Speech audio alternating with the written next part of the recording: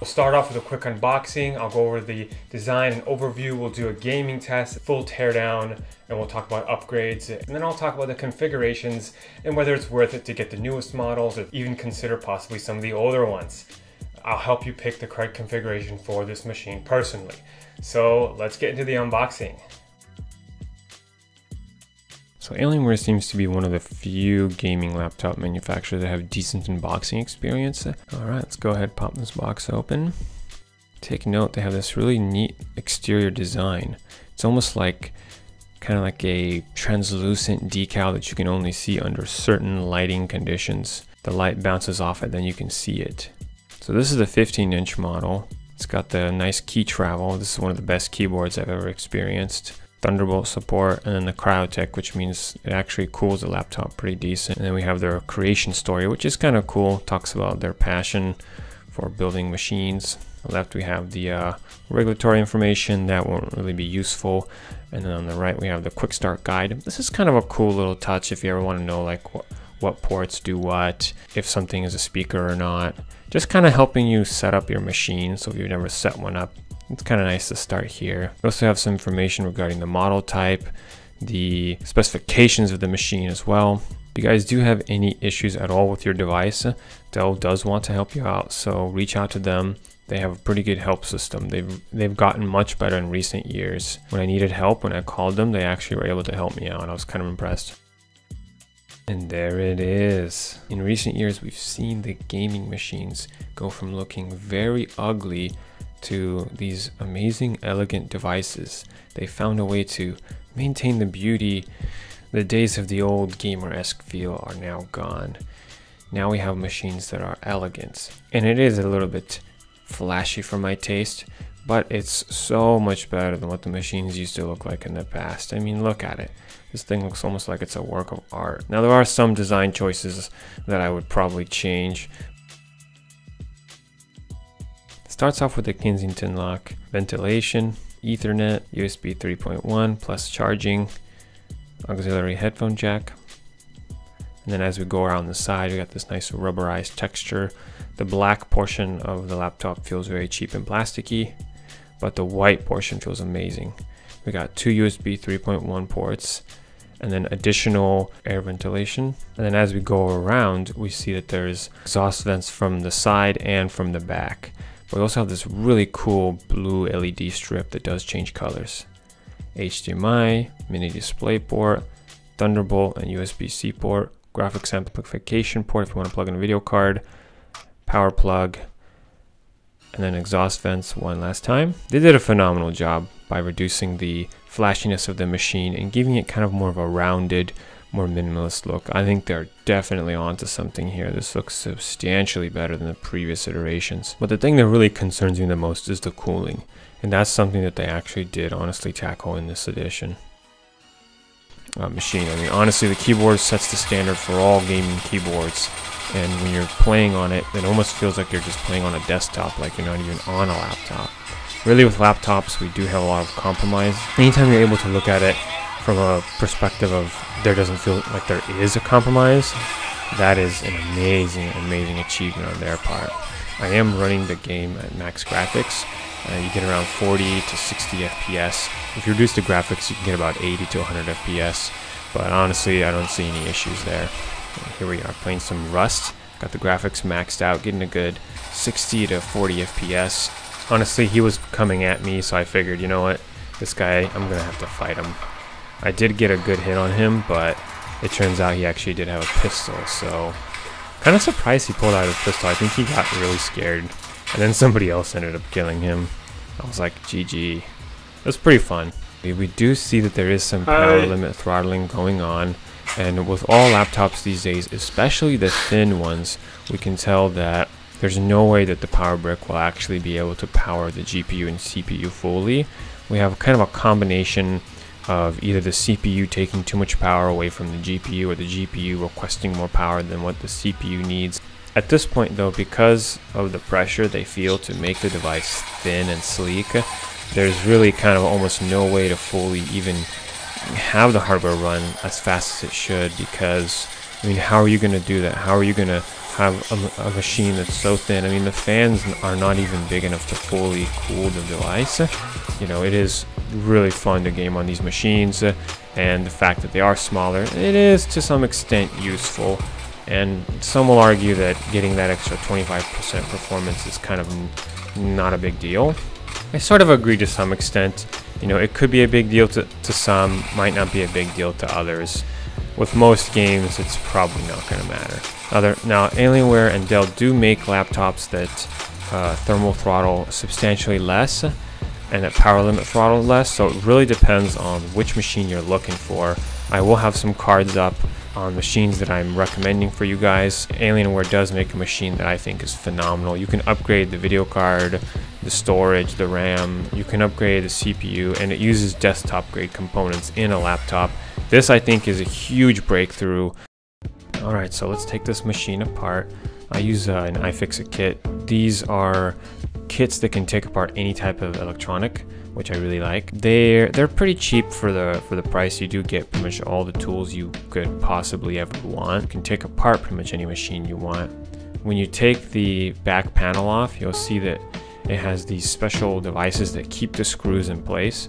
So the screws actually can't be lost.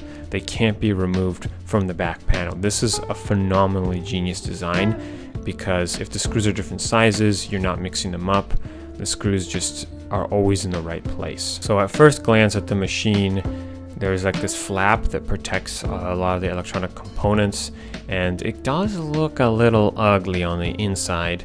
They really did not take much time to organize the internals, and there's some huge disappointments that I have to talk to you guys about. Can't really upgrade the RAM, and so the upgrades are minimal on this machine. However, keep in mind that because you can't upgrade it, the machine is more affordable, right? So this was a trade-off.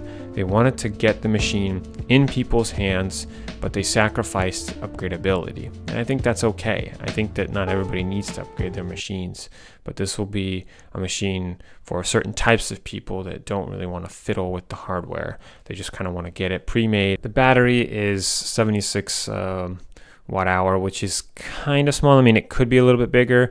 I think they should just put the largest battery in the machine possible, but I think that they know they can reduce it, because the Alienware m15 is not really designed to be a laptop for very serious people. And it does, again, because the CPU and GPU performance has been decreased, that smaller battery probably it's decent enough for the machine. It could have been bigger, but it's decent. Everything in there will work. Okay, so let's upgrade the SSD. So this appears to be one of the only things you can upgrade in the machine. This SSD has a heatsink on top of it. So SSDs actually do get hot, and so nowadays you can get a little heatsink that comes along with your SSD. And Dell graciously included this, which is kind of cool. I'm kind of glad they included this. And so you have a little thermal pad. You don't want to touch that. It's basically toxic waste. This is basically a copper heatsink. So when taking out the SSD, normally when you remove the screw, you can lift the SSD up diagonally, but I had to wiggle it out. And the SSD was under so much pressure that it shot out. I was barely just kind of pulling on it, and it shot out and did like a little 360 spin. I couldn't believe it. I couldn't believe that it did it literally jumped up and spun around. Kind of surprising. Okay, I actually thought this SSD was pretty quick. It is a NVMe SSD. It does have pretty good read and write speeds. I think anybody doing any kind of video editing work or anything that requires a fast SSD, this actually runs pretty dang nice, pretty fast. Impressed with the performance of this SSD. I probably wouldn't even bother upgrading it, honestly. Unless you guys need more storage, that would be the main reason. When you're inserting the SSD, make sure that it's properly inserted and seated, that nothing is crooked, and that, because if it is crooked and you insert it incorrectly and then you put the screw on there, you may damage some of the pins on the motherboard and or chip the actual SSD insertion area. I got the SSD properly placed and now I'm screwing it back in. However, I did forget to put the heatsink back on. Now, I'm not sure if this particular SSD even needs the heatsink, but it did come with one, so most likely it's probably useful. So make sure that you do put that heatsink back on before you screw your screw in. Everything else that you're looking at here, you really can't do much with it. It's all kind of soldered in place, and this is probably okay, seeing as the machine is cheaper and more people will get access to this machine. Okay, so something I'm disappointed about on the R2 is you can't really customize the display. It's basically 60 Hz, 1080p, 300 nits. It's kind of an okay display. I think if you're gaming, you can definitely get something much better. If you can afford the R3, go for the R3 because it's going to have more ports and it's going to have better customizations and better processors. Although if you're very price sensitive and you need something a little bit cheaper, the R2 and R1 are definitely great ways to save. On the R3, you do have options for the 144 Hz screen with 7 millisecond response time, which is pretty impressive. And they do have a couple other options that you can customize. The 10th gen CPUs on the R3s, they're not a huge improvement, but you will see some improvement in battery life, maybe 5 to 10% improvement. And now a word from our sponsors, Edraw Max. Edraw Max can be used to create diagrams or charts with its built-in editable symbols and templates for a range of categories. It features technical diagrams, which can help create flowcharts, organizational charts, mind map, network diagrams, floor plans, workflow diagrams, business charts, and engineering diagrams. If you have a diagram need, this software is a must. Watch as I manipulate this engineering diagram for a remote control circuit. Even if I move the symbols, they continue to be connected within reason. This diagram follows the same connectivity logic. If you select a different type of diagram, it will have a different tool set that's still editable and designed to be tweaked and manipulated easily. The user experience is pretty good. The program is fluid and has adequate controls. If you're working in iOS development and are working side by side with UI programmers, these diagrams could be very useful for either the marketing department or programmers alike. Here I edit the element and enlarge it to make it easier to press this button. Not in iOS development? No problem. This program includes Android assets. These diagrams could help you create a symbolic prototype of what the UI could look like, and from there you could imagine how it's designed. This can help inspire your designs and give people who don't actually do UI design the ability to construct what they're imagining. Since not everybody's a programmer, basic diagrams are also available. There's no comparison. Edraw is much better than Visio. You get the ability to have better team collaboration, so if you're not only one working on the project, these features will be useful for your team. You can share edits, add comments. The program allows you to add attachments even. And when it comes to editing the actual diagrams, its quick functions are superior. I highly recommend it. I'll have links in the descriptions to download Edraw Max. And they do have the 2070 Super. 2070 Super, it's going to be a little bit better. You are going to see improvements, but really you got to ask yourself, are these improvements going to be worth the additional cost? Usually the newer models proportionately cost way more than they should. So that's why I always tell people, get refurbished, get the older models, even consider getting used. But really, if you're not price sensitive, go all out and get the best device you can, so you can reap the rewards. In most games, getting the highest end hardware isn't really gonna mean much because most games will run just fine, but there are some games like Rust where you absolutely need the highest end hardware when you're playing it because it really matters. In Rust, you can pretty much lose everything you have in a very short amount of time, and if your performance is not on par, then you're basically screwed. Like when I went to a 144 Hz screen while playing Rust, I was so much better. So any chance you get, upgrade the screen. It's extremely important, especially if you can get some kind of G-Sync technology that really helps reduce the screen tearing, and it adds this like extra layer of fluidity when you're moving around. It's absolutely amazing. I love it. One of the things I'm disappointed with is the thick bezels. I think that when they're not utilizing all the available screen real estate, that they're just kind of making unnecessary compromises. Although the issue is when you do make a laptop for kind of a casual user or somebody who's just kind of a gamer, it sort of makes sense. Yeah, we're gonna have compromises pretty much in all areas. I really just wish that companies would make devices that have less compromises. Like I know it's possible. I know you can do it. And that's partially why I like the Razer Blade. But the Razer Blade has a lot of quality control issues, which I think it might even have more quality control issues than Alienware. With the Alienware, at least it works and there's no like weird screen flickering or defects in the keyboard, both of which I've experienced with my Razer Blade. I also think that again, this laptop is just a little too shiny. Earlier, I briefly touched on the keyboard, and I gotta hand it to them. They've really figured this out. They figured out keyboards many years ago. I think they figured out keyboards like 6 to 8 years ago. So really, you're not gonna have problems with the keyboard at all. They do have this very nice, satisfying click. The sound that it makes is nice, and it's kind of fluid, and then it kind of snaps back as you push on it. And when you're typing around, everything just seems to work. But the trackpad is my biggest complaint of this machine. Trackpad plus the speakers are probably, I think, the worst thing about this machine. The trackpad has this lag that I really don't like. And the speakers, they just don't really sound good.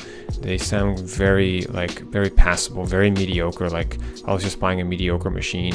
That's what the speakers would sound like. They just don't sound that great. But again, all that makes up for when you take into consideration how awesome these keys are. And it's kind of cool, that little Alienware logo for the power button. They made it a little bit smaller, moved it away to the side. I think too many people were pushing it by accident. Now, all the areas that are black on this machine utilize this extremely hollow, cheap plastic. And if you touch it, it makes this kind of weird hollow noise, which I'm not a fan of. And it is a little bit flashy in some areas. I really prefer that they design the laptop based on function and utility, not based on trying to improve the aesthetics. Good aesthetics will come from inside outward. I don't think that they should be focusing on the aesthetics and then putting stuff on the inside, which is how this machine was designed, which I think is kind of a shame. I think anything that looks shiny is really just not needed. I would prefer the most muted look for a machine. Now, first glance when you open it up, the hinge is very stiff. I was very surprised to see this because you don't see this on all of the Alienware models, just a few select models. Now, I think it's just such a thin device that they kind of didn't really think about the hinge. I mean, it is a small gripe, but it is a little bit annoying that you have to use both hands. I do want to save time when I'm using a machine. When we get a little closer to examine the exterior design, we can see even the digits that say 15 for the 15-inch screen are kind of muted. Same thing with the Alien logo. It's kind of white, it's kind of muted. Thank you guys for watching, and if you haven't subscribed yet, I think, since you've watched this far, you're probably one of the types of people that really could benefit from this content. I would suggest you just subscribe. You won't regret it, I guarantee it. And if you guys ever need anything at all, anything, just let me know. And I'll definitely help you out, whatever it may be, not just YouTube related, but whatever. I'm here for you guys. So reach out if you need something, communicate with me if you want to. I'm here for it. Mpow hooked me up with one of these headphones to do a quick review, and I wanted to share it with my subscribers and possible viewers that these are actually some pretty awesome headphones for the price. I believe they're about $40 something, like 42 or 47, somewhere around there, and you're getting almost the same level of quality as like Bose headphones, for instance. Bose sells a pair that's very similar to this, but it actually costs roughly $200. Now, you won't get the same sound quality, but the sound quality is pretty dang acceptable. Like if you're in the market for headphones and you can only spend, $40 something, these ones are definitely something you should consider because they have this really nice texture on them. They have great build quality, and these earmuffs have extremely good comfort. Like, this is actually the most comfortable headphones I've ever worn, and for them to only be $40 something, this is an absolute breakthrough in technology. When you're examining them, you can see that they do fold in like this, which is really, really useful for when you're traveling. You fold them in, throw them in your bag, you're good to go, don't worry about it. And then other times, what you can do is you can fold the actual ear cups down so you can lower the clearance for these headphones. So normally headphones are going to be like this, right? But you can fold them in to themselves, and then you can actually do this as well if you want to, and that also kind of saves some space, which is pretty cool, I think. They have decent controls on one of the earmuffs. You got pause, play, skip. It also has USB charging, So as long as you have any kind of power brick, you just plug it in here, you can charge it right up. If you need to, it does have the capability to have an auxiliary connection, which I find very useful. The Bluetooth connection is good. I haven't had any interruptions with it. But again, I want to stress the quality and the comfort of these headphones. They're the most comfortable headphones I've worn. And to think that they only cost like $41 to $42 something. I mean, the price on these might actually go up because of how good the quality is. And it also has this on the top over here, this cushiony, extremely soft material. It's just soft in all directions. And again, the flexibility is unreal. Absolutely love them.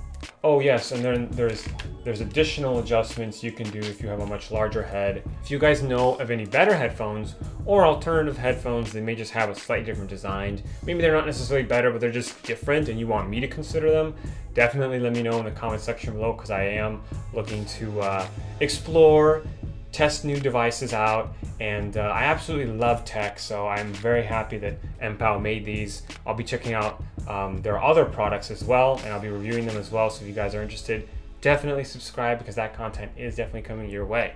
So I hope to see you guys in the video, and yeah, bye.